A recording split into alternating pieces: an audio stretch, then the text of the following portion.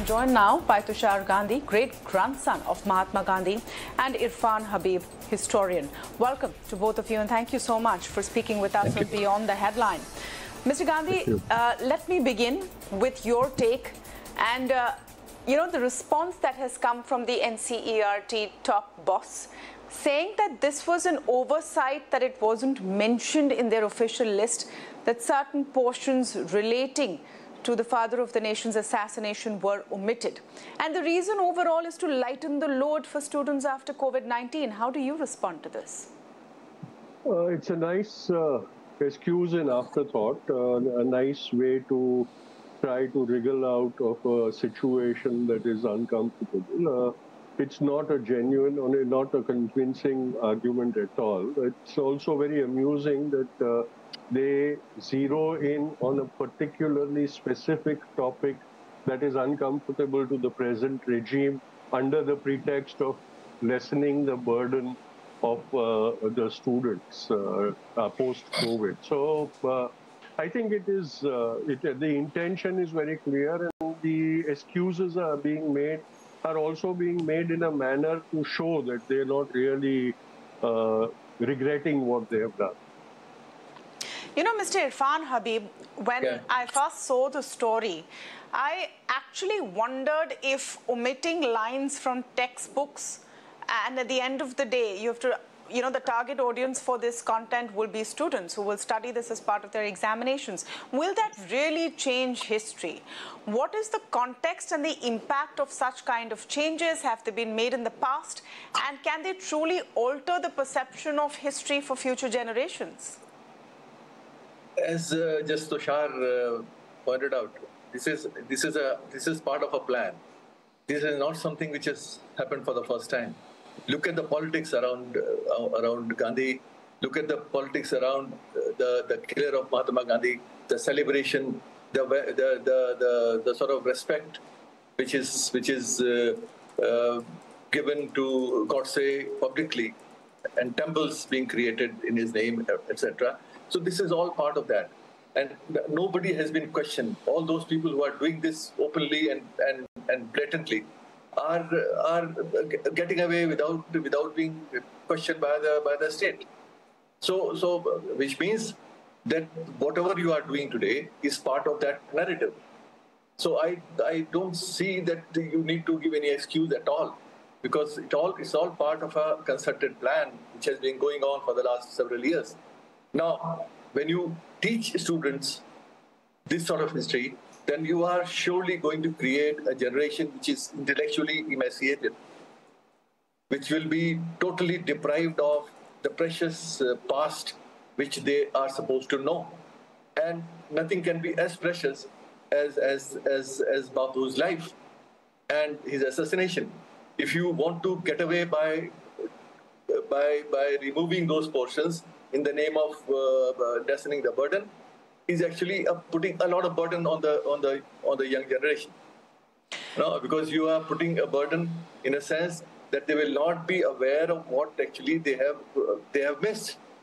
No, and this is not going to affect just the generation. It is going to create an image of India outside India.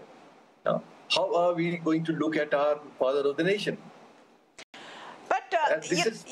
No, Mr. Habib, the reason I ask this is because the response is we are not changing the facts. We are removing the negative connotation. So, what is that? So, which is what we need to understand. So, for example, they're not changing the fact that Nathuram Godse is the one who killed Mahatma Gandhi. They've removed Brahmin from Pune.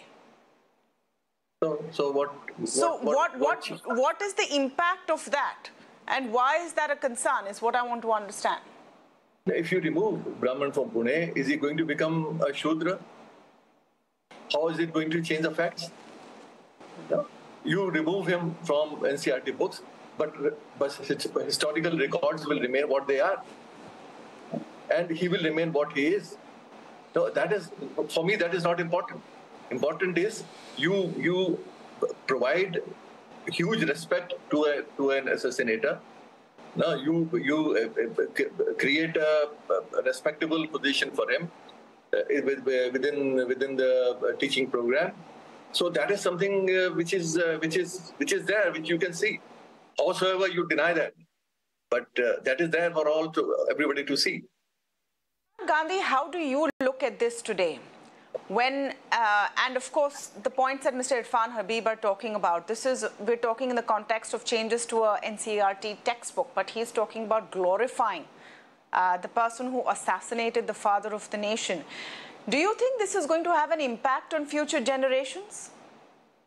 Definitely. And I don't believe that these are standalone incidents that are happening. This is a part of a larger game plan. The effort is to keep a weak and ill-informed foundation so that in the future, on that basis of the ignorance that has been created, they will be able to indoctrinate the lies that they perpetuate every day through all their other mediums. They'll make those lies more acceptable, more believable, because the basis of information, correct information, right information has been removed.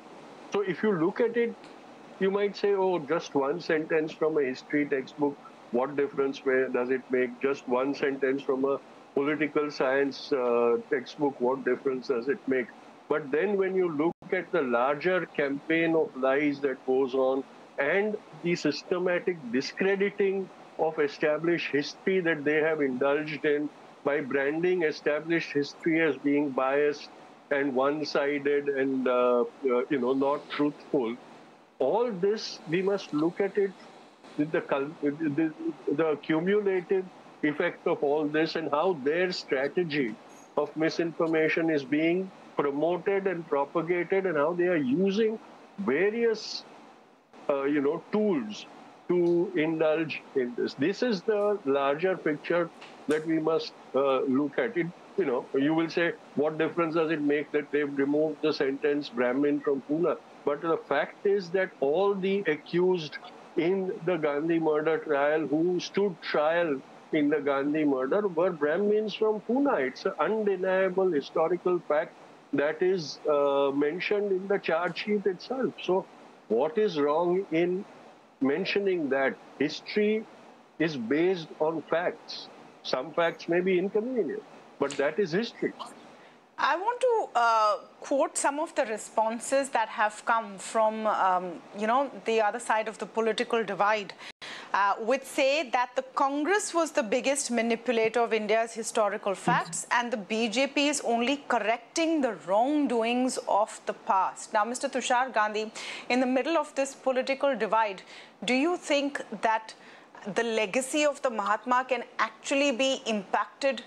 And, the saying that history is written by the victors, is that what we're seeing right now? History is not written by the victors. History is made by strife. The loser contributes as much to history as the victor does. The victor writes a glorified fable of his or her achievements. And the BJP is very shrewd, and the Sangh Parivar. I'm not signaling out the BJP because this is orchestrated by the Sangh Parivar, and the Sangh Parivar is the campaigner of lies.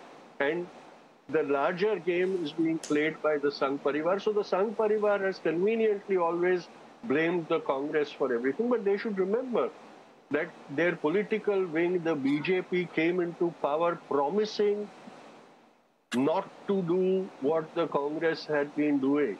And in the last 8 years, we have only seen that they keep blaming the Congress for everything and following what they always used to criticize the Congress for. So isn't that a betrayal of Indian people? Shouldn't the Indian people be concerned about that? That they, in that case, what was wrong with the Congress? If the BJP is going to continue saying that we are only doing what the Congress was doing, then, we were better off for 70 years with the Congress. Mr. Irfan Habib, the response that the Congress is the one who modified history and manipulated history, the BJP is righting a wrong from the past. What is the kind of impact that has on the consciousness and the understanding of a nation of its own history? Actually, this is something. This is a falsehood which is being spread for the last several years, for several decades rather, even before these people came to power. Even before that, there was a charge being leveled that Congress has manipulated history along with the left. The point is, when Congress and the left were doing this sort of history, what were you doing? Who stopped you to write history of your own? Why didn't you write history of the RSS and its role in freedom struggle? Who stopped you? If there was any role at all. You see, the point is, you have done nothing yourself because there is nothing to write about. You have no scholars who have any rigor. I have always said that scholars, right-wing scholars like R.C. Majumdar, like Yaduna Sarkar, they were all right-wing scholars who were criticized by the left, but they were respected by the left for their rigor, for their scholarship. They were not propagandists. They were not writing history based on WhatsApp, or they were not writing history which will support their political program. Today, history is not actually the issue. Issue is the present. You want history which suits your present political profile or present political future. So you want to redo history, you want to understand history in the context of what you want to earn through that change in your present political program. So history is actually at the receiving end. Historical facts are at the receiving end, are at a discount, because these facts don't matter. Because you create history every day through WhatsApp. I will repeat one question which I asked earlier in the program, Mr. Habib, and just because I think it's important as we close this conversation. How much of an impact is a line or two or a para or two being deleted from an NCERT textbook? How much of an impact is it going to make in this day and age when the younger generation is not necessarily getting most of their information from these textbooks? Is that where the real fight is? Actually, I don't believe that there is only a matter of one or two sentences. It's not true. There are whole sections which have been deleted. Not only about Gandhi. There are lots of things which have been done. And that is a huge chunk of our past which has been taken out. Like, there is nothing about non-aligned movement. No, there is nothing about Cold War. There is a huge section of Mughal India which has been taken out. And I said it somewhere else yesterday, that when you take out Mughal history or you reduce Mughal history to skeletal presence, then what will happen to all those who are part of the Mughal court? What would happen to Totalmal? What will happen to Birbal? What will happen to Mansingh? They were all Navratnas of Akbar. Then how will you teach Shivaji and his bravery when Aurangzeb is not there? How will you teach Maharana Pratap and his chivalry and bravery in Haldighati when Akbar is not there? So the point is, you have to see history as connected history. History cannot be taught in bits and pieces. Things you like, you will continue. Otherwise, other things will just go. That way, you are creating a history which is based on your sanitization, so-called, which has nothing to do with historical facts. So this is something which is going to harm our history teaching in a larger perspective. And so it's not just a matter of Brahman word being removed and all that. Of course, that's just one of the many examples. Now, the NCERT chairman says that there is a process and a procedure behind this, and the act of not listing this particular deletion was an oversight. But of course, there's much more to the story. Thank you so much, Mr. Irfan Habib and Mr. Tushar Gandhi, for speaking with us today. Thank you.